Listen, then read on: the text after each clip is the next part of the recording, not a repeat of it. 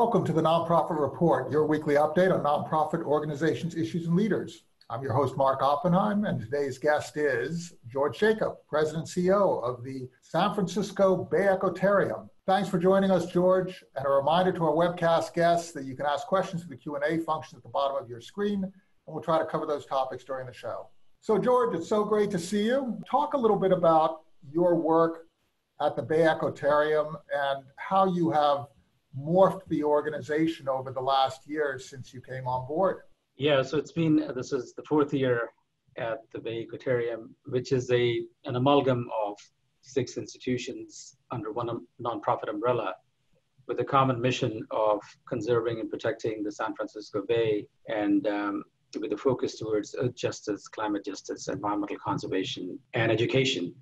So the Bayes Institute, which is the Bay Institute, has been in existence now for 40 years, so 4 decades of environmental policy. And the Aquarium of the Bay, which is affiliated with the Smithsonian, accredited by the AZA, has been around now for 24 years. So we function out of 3 or 4 different buildings in the city and one in Sausalito. And we have an incredible team of biologists, scientists, divers, facilities, marketing, communications, design. It has moved at a certain pace, and now we feel that it's time for it to rejuvenate itself.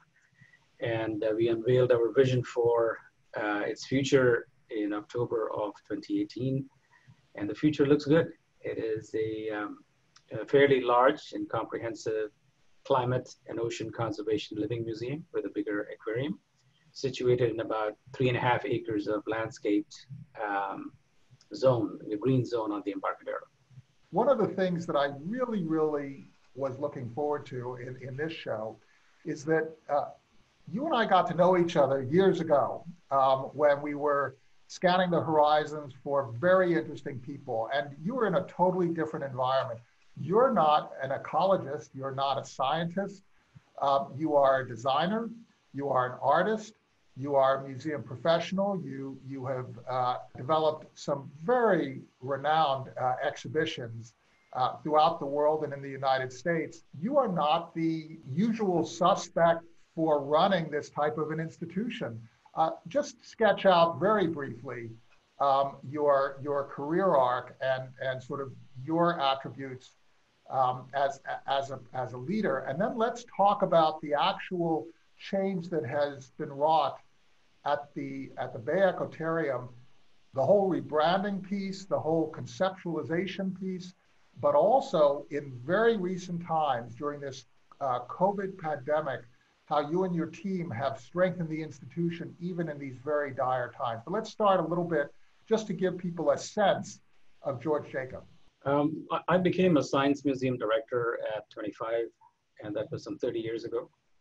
And the project was interesting because it was not an established institution. It was under construction. So as every phase of the construction ended, I started leading it and eventually led the entire organization, which was fairly large, a 232,000 square feet facility on a 9-acre site. And over the years since then, I've straddled both the commercial side of the museum design build industry and also the nonprofit side of leading museums, establishing museums.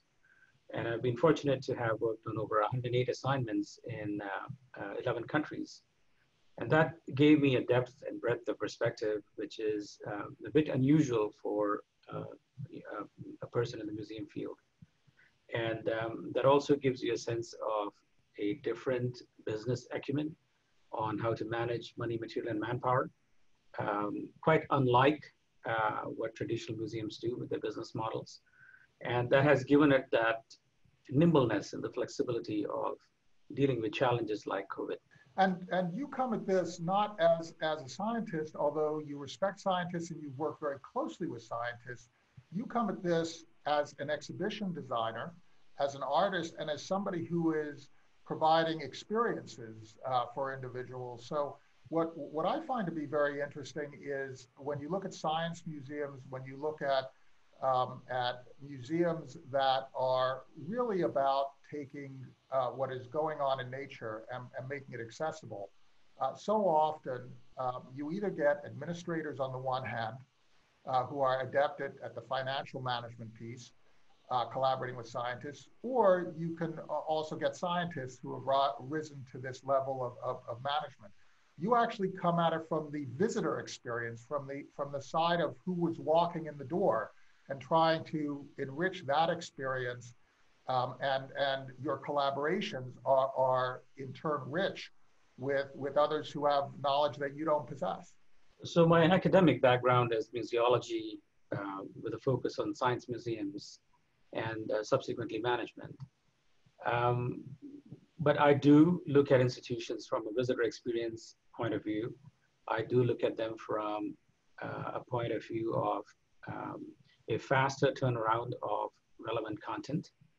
Um, I'm acutely conscious of the very slow curatorial process that happens at many institutions. And by the time an idea becomes an actual exhibit experience, it is already there's a phase lag there in terms of relevance. And I've always been interested in reducing that gap.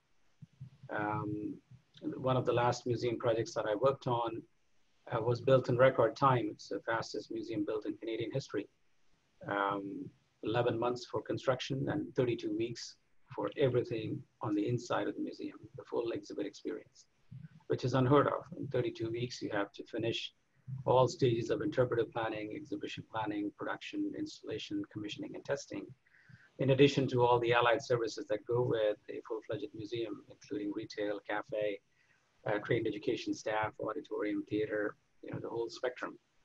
So that pace of work, set a new bar for possibilities and potential. In terms of what you found when you came to what then was called Bay.org, just describe your first day on the job, after you accepted the role, walking into the facility, looking at the finances. I know you had a very dedicated staff, but they had a lot of challenges when it came to sort of keeping the living exhibitions, the animals alive.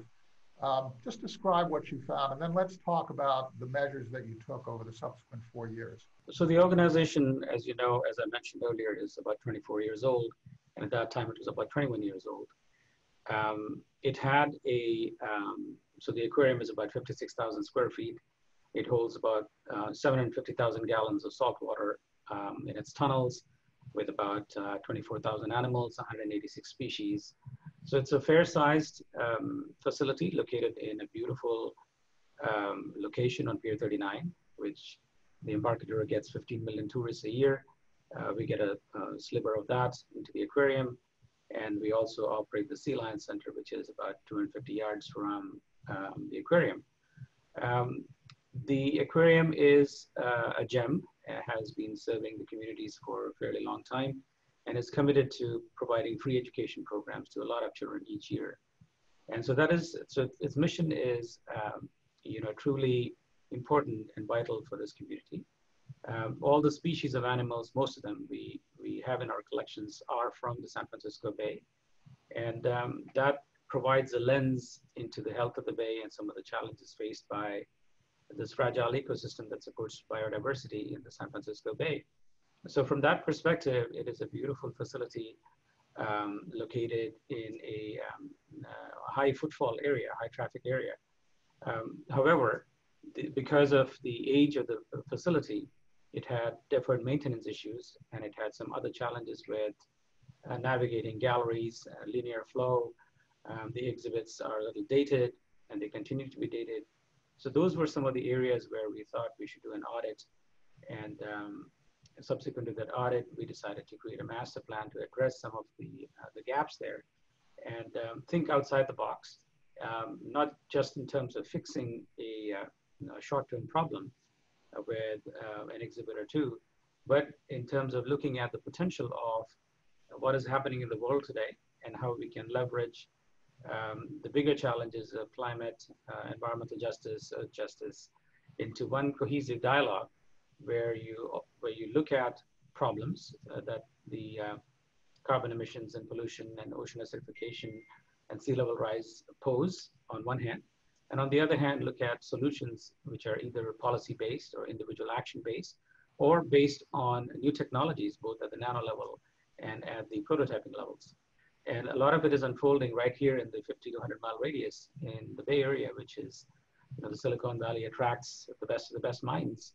And, and there have been many inventions and innovations here that have changed the world forever. One of the things that I think is so fascinating is if you look at the old idea of the exposition, the expo, or the World's Fair, in which people come to experience what is new and to get their creative juices going.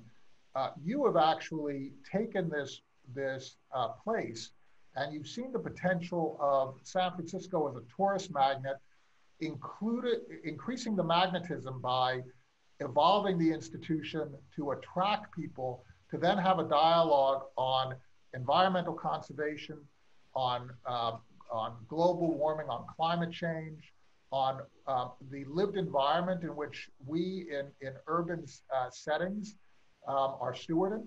And you're then sending people out to continue those discussions within their communities and adapting those lessons to their environments. In terms of these last couple of months, talk about how you've shifted some of the realities here as you've had to shut down partially the institution during the COVID time where you had no earned income at all, how you have preserved the health of the animals, and how you have changed the operating realities, positioning yourself for a reopening. So these were truly challenging times. Many institutions have not seen this sort of crisis at a national and international level ever. And it came swiftly, it came without warning. And on 16th of March, we had a public health advisory to shelter in place. And once that reality sunk in, we had to quickly calibrate the impact of what that really means. And at that time, we didn't know that the shelter in place would last for 2 weeks or 10 days or 5 months. So, creating those scenarios as to the impact that we'll have on a shut aquarium with zero revenue and no endowment, that became, priority number one. Furloughing and laying off some of our dedicated staff was a very hard decision.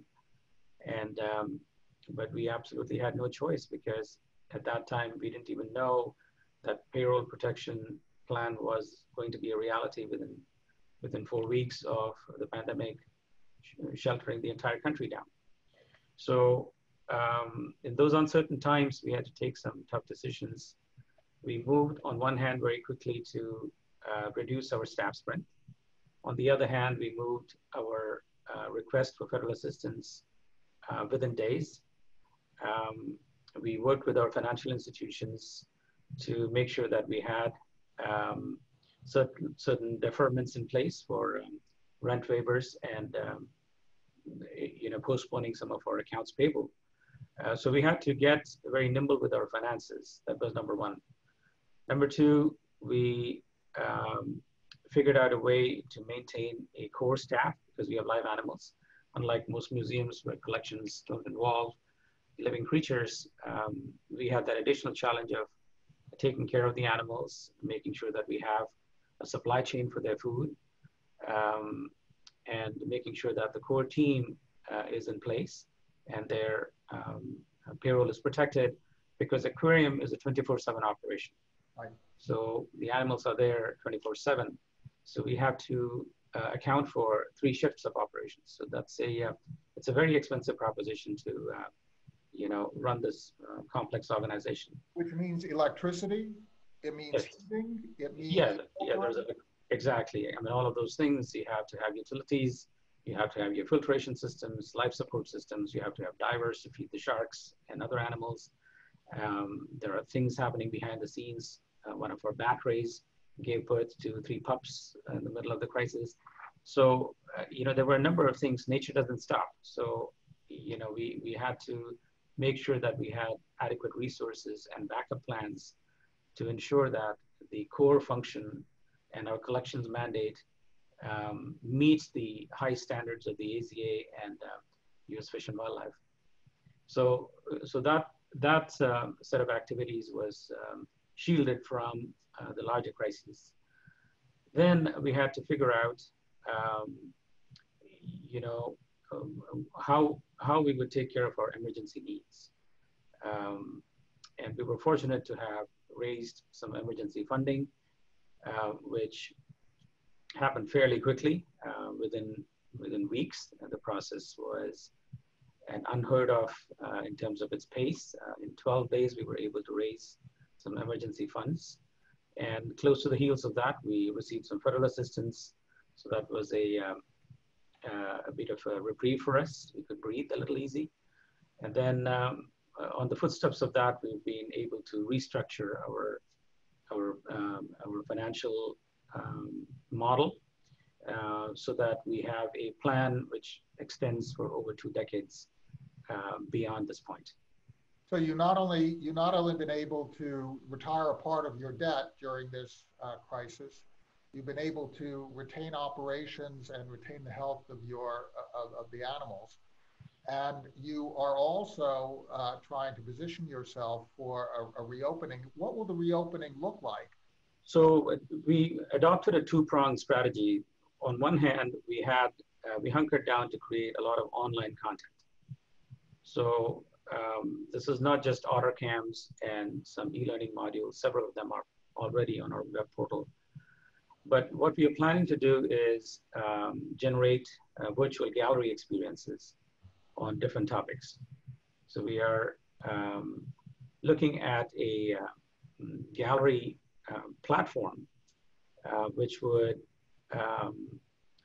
provide content very differently from say a webcam or a webcam-based classroom-like setting.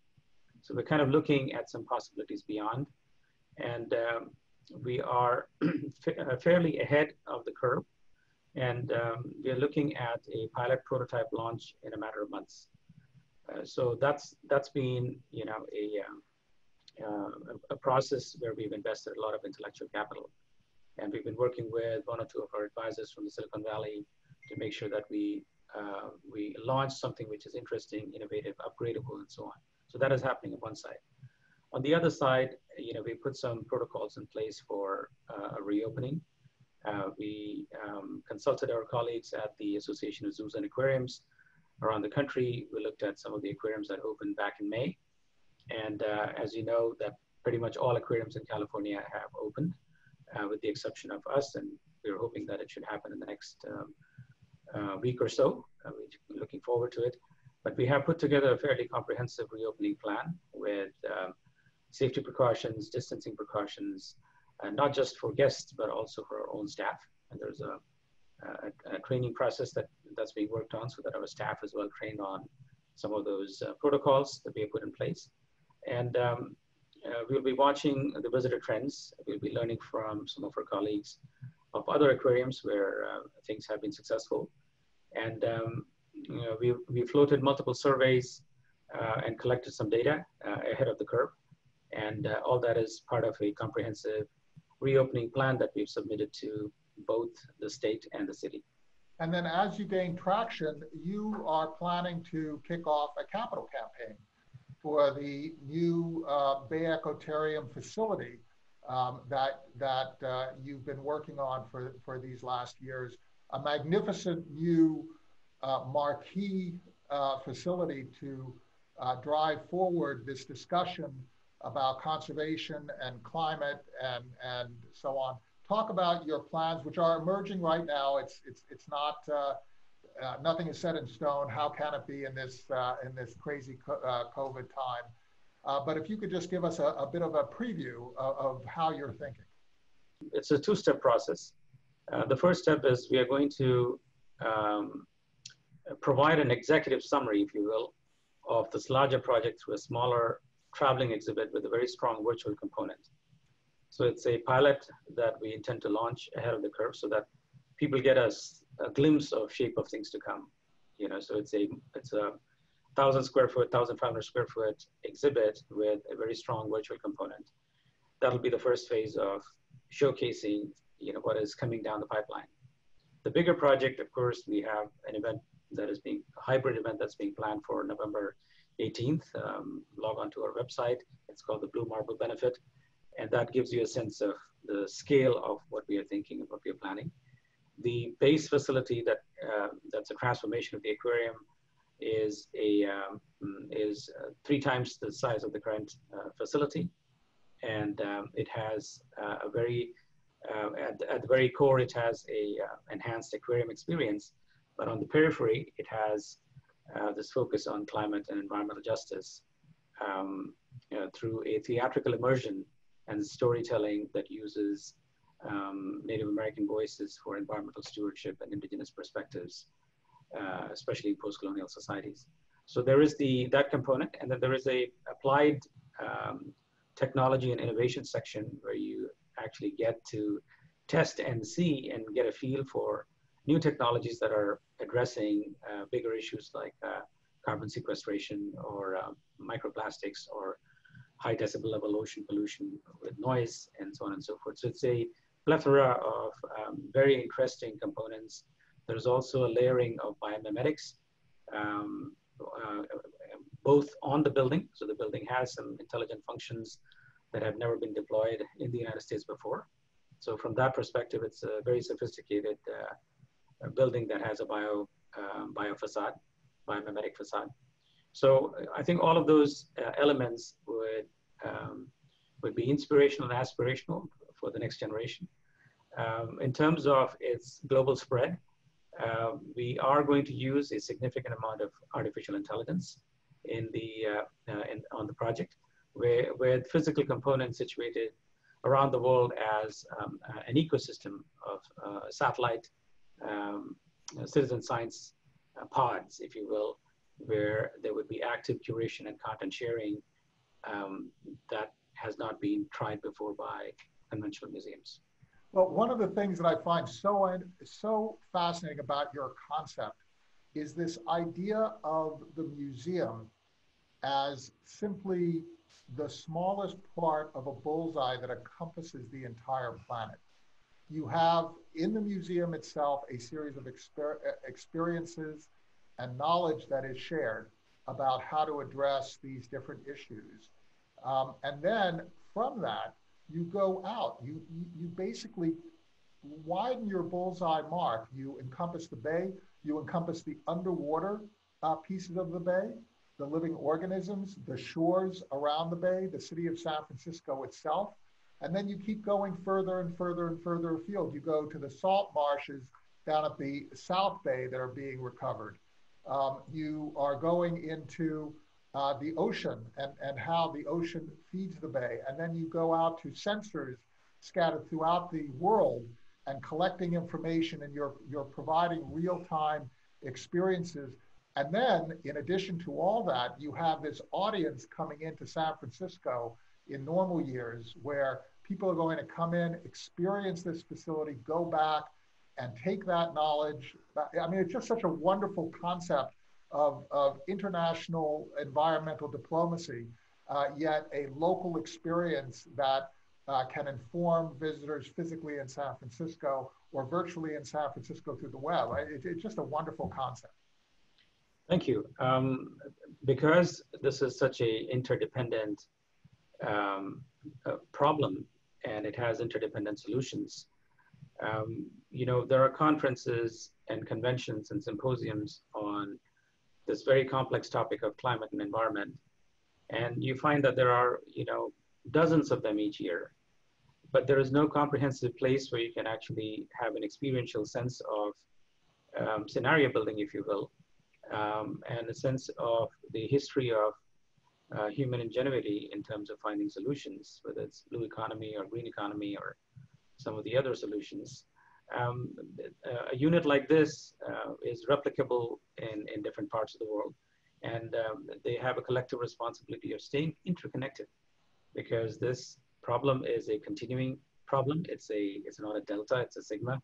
So you have to have that sense of appreciating the problem from multiple dimensions, and welcoming solutions from a multidisciplinary perspective. I'm very interested in also this odd time in American history where that is so full of thoughtfulness around issues of race and inclusion, and particularly in museums, which have not been the most inclusive and embracing of institutions. You hold a very interesting position. You are a Canadian of South Asian descent. You come as an insider outsider to both the United States and the management of these institutions. You are an artist and designer.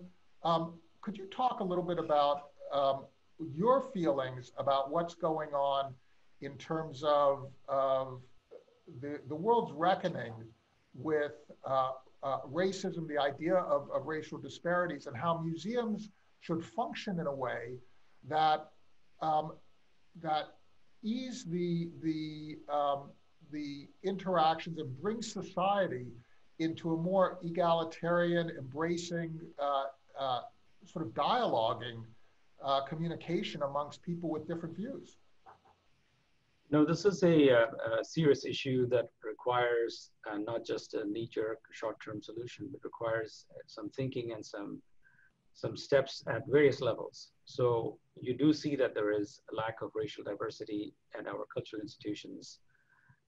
They tend to be monocultural, and there is some degree of tokenism at the mid-level or lower-level managements or lower-level staff. But the leadership, the diversity in leadership is still a challenge, both, of course, in Canada and in the United States and elsewhere. It is certainly not a black and white issue. It has other shades and other sort of tones and connotations that have a bigger issue surrounding it.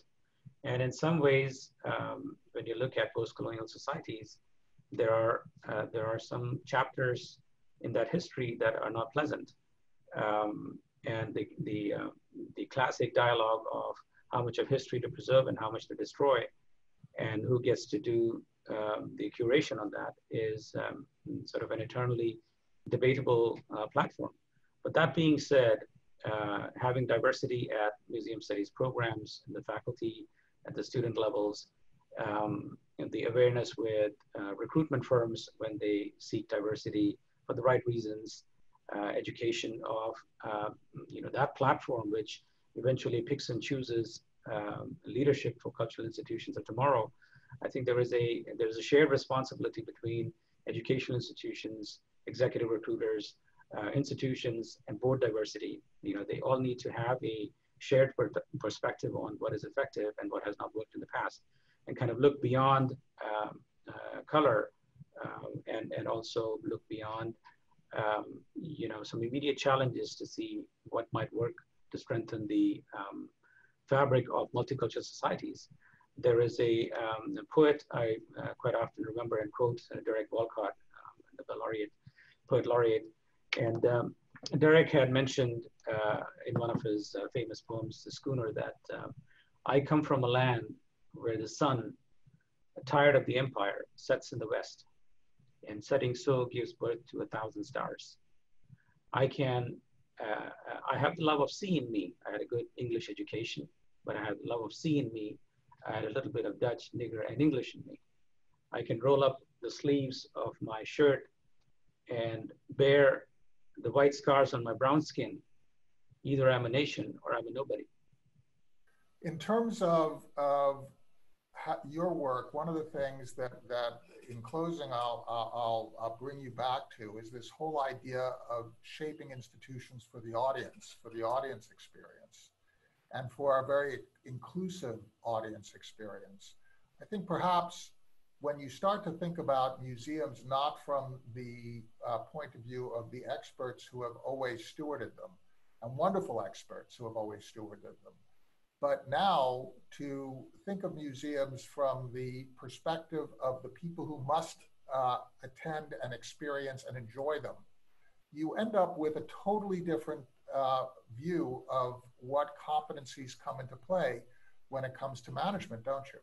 Yes, And like I mentioned before, it's time for museums to rethink their models, not just monetization models, but also the qualitative models.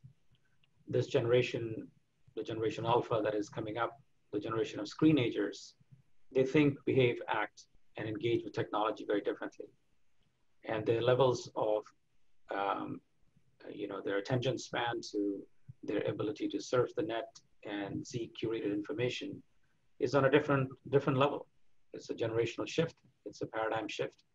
And that perspective needs to be brought in with professionals who can think 2 steps ahead so that content can be designed to resonate with that audience. Otherwise, they will lose that audience. Just the evolution of social media platforms from Facebook to TikTok to whatever else is lurking the horizon.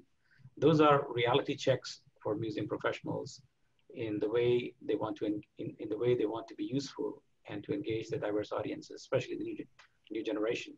So I released a book a few months ago called John Alpha, Museum Futures. And then last week I released a second book, which is called The Corona Conundrum. And that addresses, what Corona has done in the last 16 weeks to give a reality check and, bring some urgency to the table in terms of how to rethink, like I said, the way museums monetize themselves and their content, but also how the exhibit experiences can be collaboratively shared and curated across conventional boundaries. Well, George, we'll let that be the last word. It's a wonderful point. Attendees, thank you very much for coming and visiting. That's the Nonprofit Report. George, thank you so much for sharing your experience and your insights with us. And let's keep up this work to strengthen civil society.